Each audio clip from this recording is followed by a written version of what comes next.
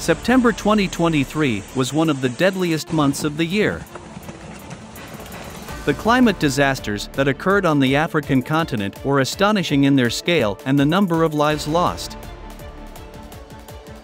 On September 8, a very strong earthquake struck the Marrakech-Safi region of Morocco. According to different estimates, its magnitude ranged from 6.8 to 7.2. This is the second deadliest seismic event of 2023 after the February earthquake in Turkey and Syria. In Morocco, nearly 3,000 people lost their lives, and thousands more were injured. The earthquake caused extensive destruction. Many people lost everything in a matter of seconds. The underground shock was also felt in Portugal, Spain, Mauritania, Algeria, Western Sahara, and along the coast of the Strait of Gibraltar. Already on September 10, another North African country fell victim to the climatic Cerberus. Tropical cyclone Danielle, which had previously brought incredible amounts of rainfall to Greece, Bulgaria, and Turkey, hit northeastern Libya. It became Africa's deadliest storm on record. By September 15, the death toll exceeded 11,000. On that fateful night, many people were swept out to sea by the huge torrent of water. Nearly 100,000 are still missing. And here the question arises, is there still hope that these people will be found? Or are the numbers intentionally downplayed to avoid causing panic? After all, climate disasters are currently affecting every continent. Let's face the facts and analyze what is happening. Floods. Since we have already touched upon the topic of floods in Africa, it is worth noting that other countries on the continent were also affected. On September 16, videos of flooded houses and streets of the city of Cape Town in South Africa started circulating online. Strong coastal waves carried several cars into the ocean. Just over a week later, in the Western Cape province, there was a subsequent and more powerful flooding event that claimed the lives of at least 8 people. Strong rains also took lives in the northwest of Algeria and flooded the Accra district in Ghana. An interesting fact is that all of the above-mentioned countries are located in the coastal regions of the continent. We will come back to this fact and analyze why this is happening. And now let's take a look at other continents. In September, flooding in North America affected residents of Nevada and Arizona, South Carolina, and Massachusetts, USA. Hurricane Lee brought heavy rains to New England and coastal Canada, leaving over 130,000 people without electricity. On September 23, Tropical Storm Ophelia brought rain, destructive winds, and dangerous tides to North Carolina's coast. Even before the storm made landfall, the governors of Virginia, North Carolina, and Maryland declared a state of emergency. On September 29, the state of emergency was declared in the city of New York. The sudden flooding caused chaos in the streets, with water flowing into homes and vehicles at an incredible rate. According to the National Weather Service, this September has already become the rainiest September in New York City in at least 140 years. Did you notice that almost all of the regions mentioned are also in the coastal areas of the continent? Central and South America. At least 7 people died, and another 9 are missing after a river in the Mexican state of Jalisco overflowed due to heavy rains. Heavy downpours also flooded the capital of Guatemala and surrounding municipalities. Destruction was recorded in some areas. The disaster took at least 6 lives, with more than 10 people reported missing. In early September, some regions of Panama and Paraguay were flooded. Meanwhile, in Brazil, the flooding was among the deadliest disasters in the country.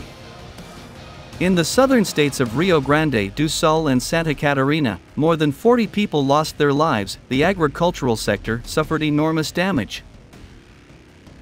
Eurasia. From September 2 to 4, storm system Dana brought incessant rain to most of Spain. Casualties and missing people were reported. In terms of its destructive impact, Dana was the most severe weather event in the country this year.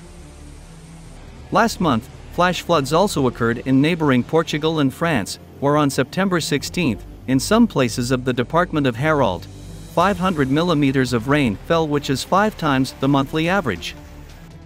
Heavy rains also caused a lot of trouble for the residents of Maastricht in the Netherlands. In Ireland, flooding was caused by the storm Agnes. The storm Cyclone Danielle brought thundery downpours to the territory of Greece.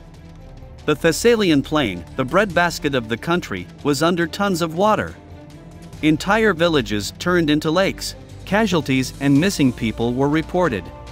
In the area of the city of Vulose, more than half of the annual rainfall fell in 24 hours. Failing to recover from such an event, a few weeks later the city was again under water and mud. The local residents panicked because of the lack of electricity and drinking water. Some regions of Bulgaria, Romania, and Russia also experienced the damage from floods, while Turkey's cities were inundated by the powerful rains 3 times. In Kazakhstan, a flood occurred in the city of Karaganda. In Hong Kong and South China, heavy rainfall was caused by Typhoon Saola. In the city of Zhangzhou, Fujian province, the severe flooding affected many residents who found themselves without means of communication and food. Meteorologists called this typhoon the most severe in the last 70 years. In the first half of September, Typhoon Haikui caused heavy rains in Taiwan, China, and Hong Kong. As a result, the Chinese city of Shenzhen experienced the heaviest rainfall since the beginning of observations. 247 millimeters of precipitation fell in just 3 hours. The Hong Kong local observatory recorded 158 millimeters of precipitation in an hour. This figure marks a new record in the nearly 140-year history of observations. Unfortunately, the force of nature caused the loss of life. 3 times in a month, water disasters hit India. Floods occurred in the states of Madhya Pradesh, Maharashtra, and Haryana. 2 large-scale floods occurred in Thailand. The city of Phuket and the capital Bangkok were affected. In Indonesia, prolonged downpours caused flooding in North Kalimantan province. In Vietnam, extensive flooding caused significant damage to the central provinces.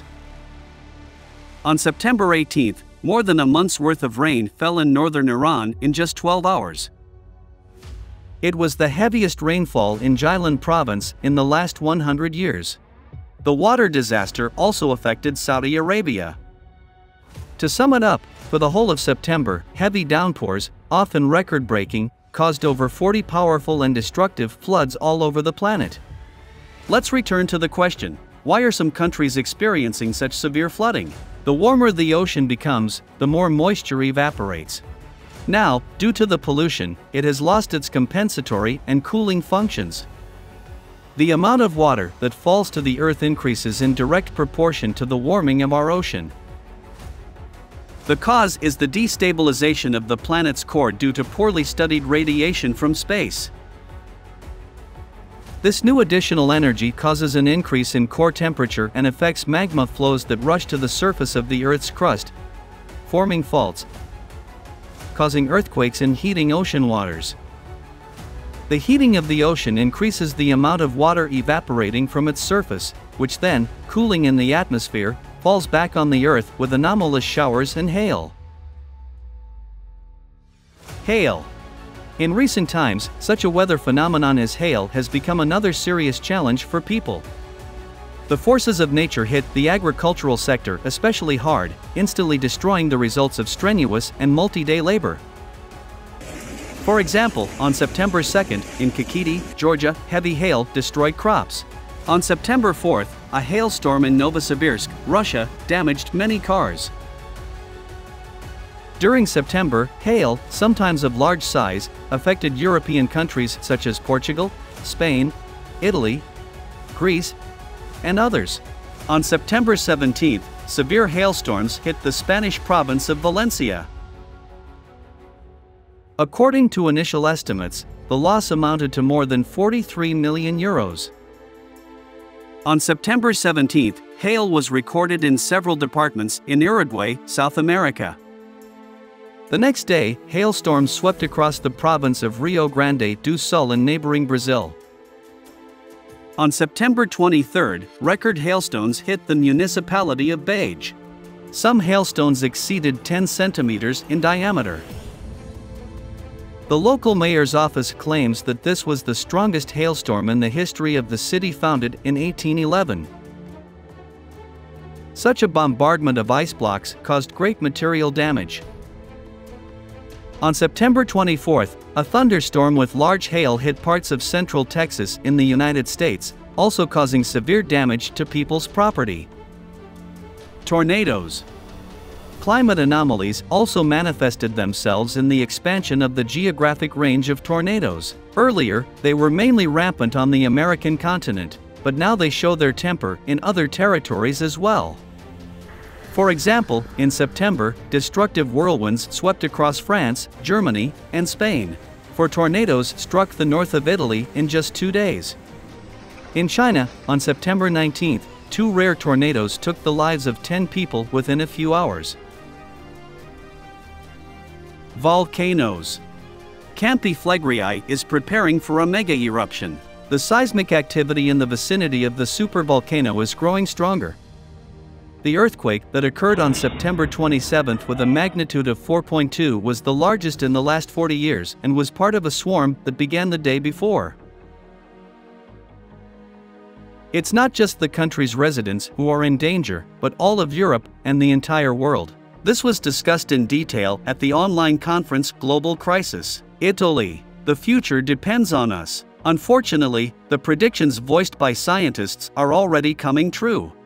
In addition, in September there observed an increased activity of another Italian volcano, Stromboli, as well as volcanoes Kilauea in Hawaii, Tull in the Philippines, Shishaldin in Alaska, Villarrica in Chile, and Ibico, the most active volcano in Russia. Southern Hemisphere temperature anomalies. The arrival of spring in the Southern Hemisphere was marked by a huge number of temperature records.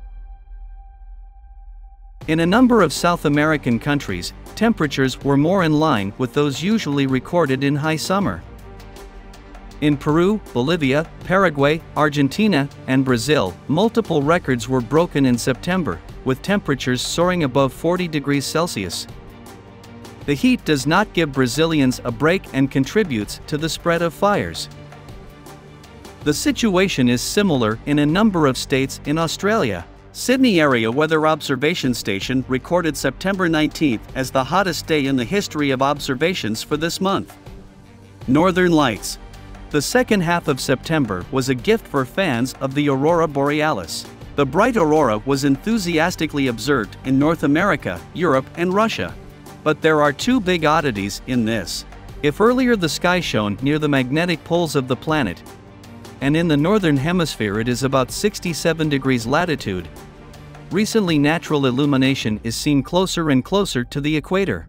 In addition, the usual green color of the auroras is increasingly being replaced by various shades of red. The sight of the red aurora borealis is undoubtedly mesmerizing. But it's a terrible beauty in the truest sense of the word.